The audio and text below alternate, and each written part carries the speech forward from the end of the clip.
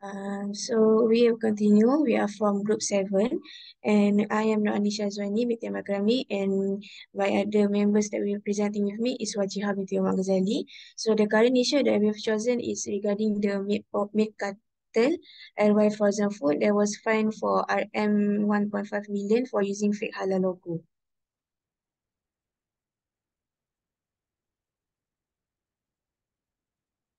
Okay, so this is the content that we are going to present today.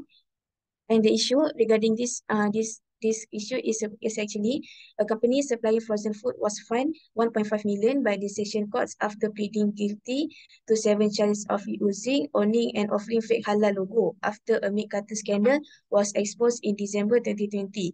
And Judge Fatima Zahari imposed the fine on LY Frozen Foods Neighborhood, which is represented by its director Yong Chi Kyong, 42 years old, who pleaded guilty to the charges.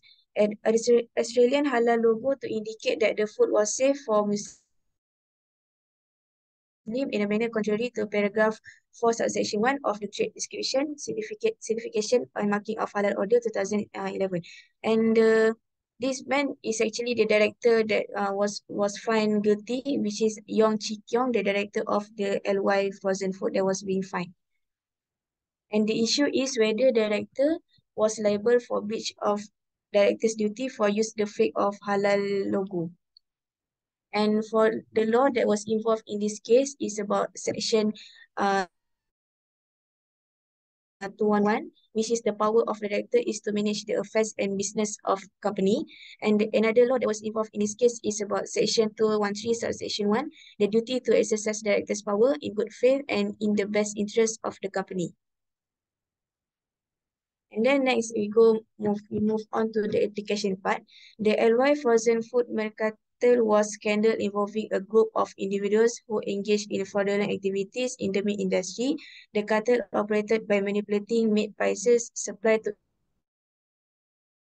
increase profit and control the market. As a result of the meat cutters' action, consumers were unknowingly purchasing and consuming super and potentially unsafe meat products. The scandal led to public outrage and a loss of trust in the meat industry. Regulatory agencies implemented stricter monitoring and enforcement measures to prevent similar incidents in the future. The directors doesn't comply with the section 213 subsection 1 as said in the law that directors must exercise in his power with proper purpose for the best interest of company. And the last one is for the completion of this, the director was liable for breach of director's duty for use of fake halal logo. The government has the right to sue LY Frozen Food as they don't comply with both of the law that was involved in this case. And then I will pass to Wajiha to present regarding the next part.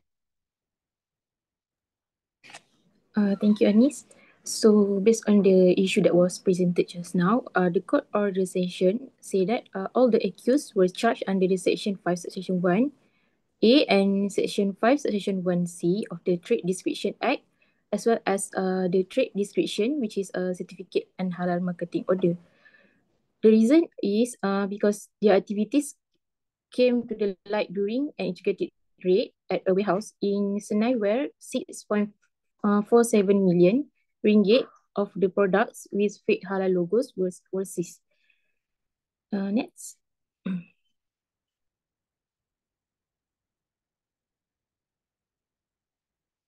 So what can the directors do to prevent themselves from being charged? Firstly, the directors should uphold high ethical standards and act with honesty, integrity, and transparency in all their dealings, which is they should promote a culture of ethics and compliance within the company.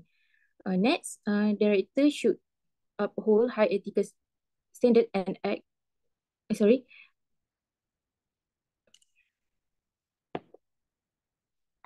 Next is directors should exercise their duties with due care, skills, and diligence. So they should make informed decision based on the throughout the analysis and consider the best interest of the company and its stakeholder.